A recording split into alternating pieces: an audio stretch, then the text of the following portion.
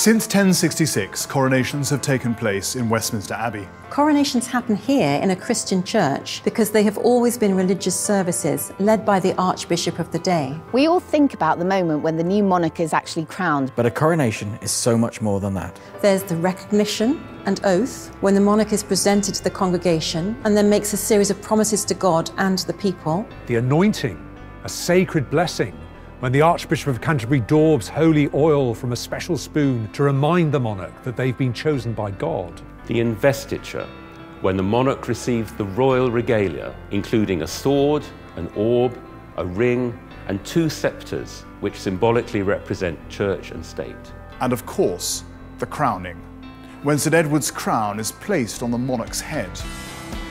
On the coronation chair, In the coronation theatre, History happens at Westminster Abbey.